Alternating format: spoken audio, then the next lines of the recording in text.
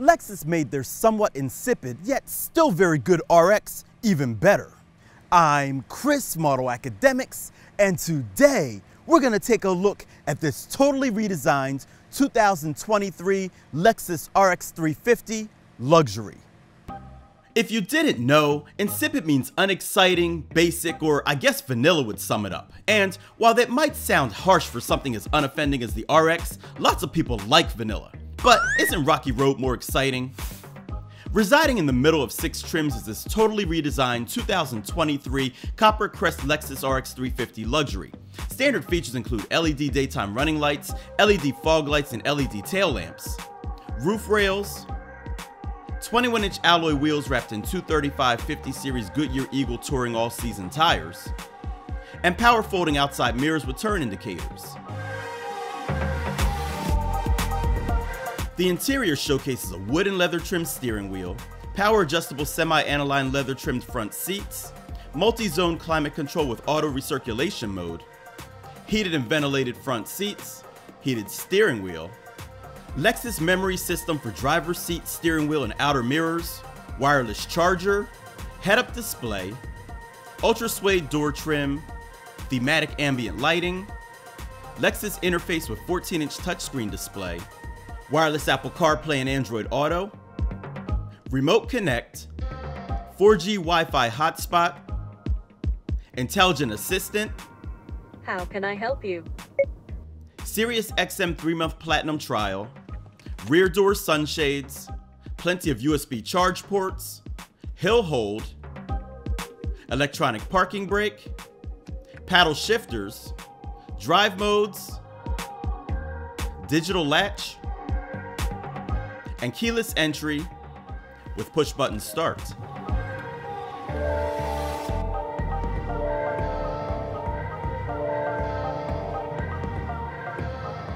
Safety features include Lexus Safety System Plus 3.0 that includes lane tracing assist, road sign assist, pre-collision system with pedestrian detection, all-speed dynamic radar cruise control with curve speed management, lane departure alert with steering assist, and intelligent high beam headlamps, as well as 10 airbags,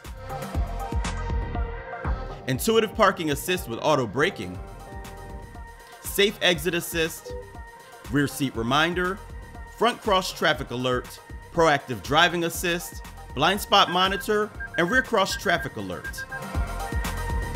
Now buckle up for the options because there are quite a few, including the cold area package that adds windshield wiper deicer for $100, there's a digital rear view mirror for $200, power rear seats for $550, heated and ventilated rear seats for $680, premium triple beam LED headlamps for $1,565, power opening panorama glass moonroof for $500, Mark Levinson surround sound audio system for $1,160, power rear door with kick sensor for $150,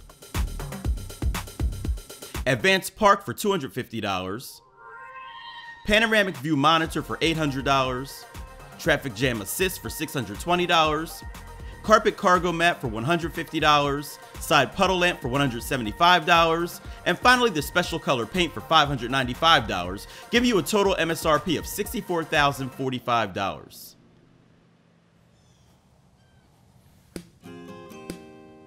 On the outside, while I'm not entirely sold on the blunt front end, I do think the rest of this RX looks nice.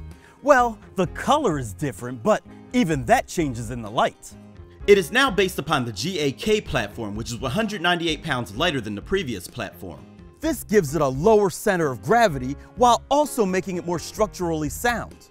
And while total length remains the same, the wheelbase is over 2 inches longer and its track is slightly wider too.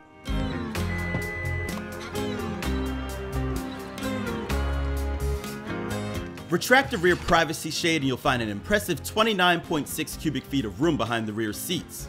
Press a couple of buttons, then wait. You get a total of 46.2 cubic feet when you power fold the 60/40 split rear seats down, all of which is significantly more than last gen. There's a 12-volt outlet back there, some luggage hooks, a first aid kit, cargo tie downs, and a jack and compact spare beneath the floor.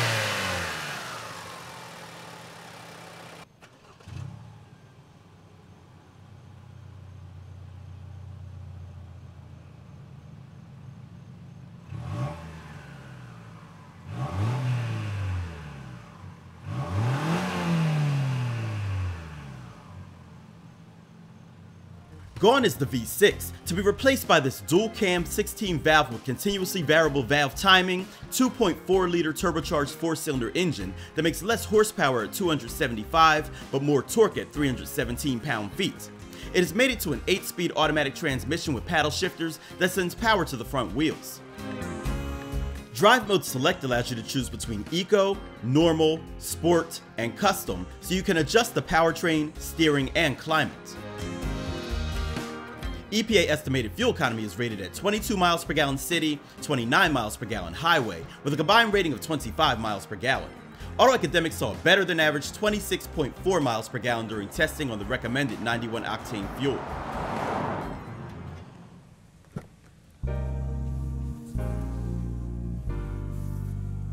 Entry into the back seat is fairly simple thanks to the wide door opening and high seat. And while I'm talking about the seats, they power recline and are heated and cooled. The door releases remain electrically operated. There are window shades above, cup holders below, as well as your own climate control and USB-C charge ports too.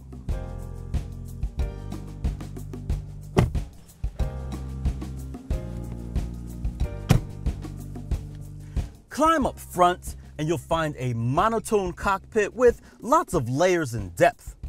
Look how the fabric speaker grills contrast with the ultra suede inserts, which contrasts with the contrast stitching. And the depth of the dash is aesthetically pleasing too. The seats have a pronounced yet comfortable bolstering, and the leather is extremely soft. The steering wheel is nicely sculpted, and it too has a leather covering that's pleasant to the touch.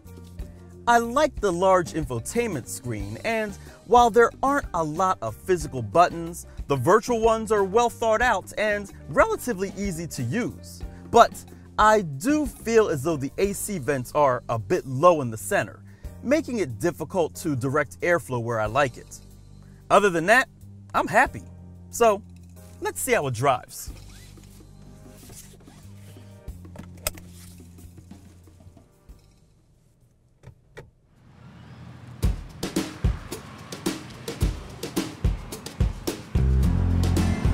Alright, so surprise number one is that the 350 in RX 350 no longer represents the engine size. As mentioned earlier, this RX is powered by a 2.4-liter turbo 4-cylinder. Surprise number two is that it's surprisingly decent. Not great, but decent. Unless, of course, fuel economy is important to you. Then maybe it is great. You see, it's torquey, and while power may not feel as linear as the V6, it's actually a smidgen quicker.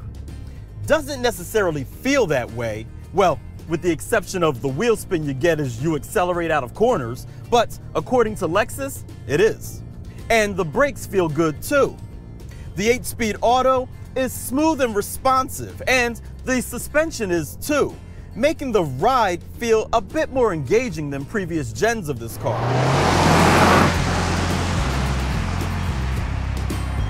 A while back, I believe I made fun of the drive mode selector because it reminded me of Shrek's ears the way that it stuck out from the top of the dash.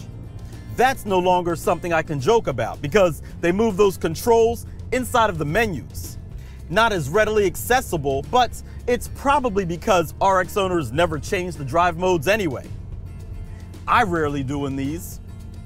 As you should expect, the interior is Lexus quiet with only the slightest bit of road noise coming from the front corners. And the cameras are nice and clear, even in low light situations. But the steering wheel controls do take some getting used to because they aren't labeled due to their multiple functions. They have gotten easier though, now that I've played around with them for a few days.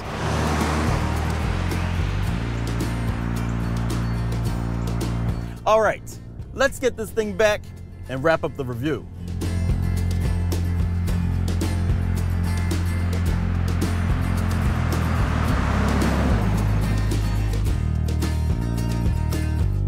So there you have it, guys. The totally redesigned 2023 Lexus RX 350 Luxury.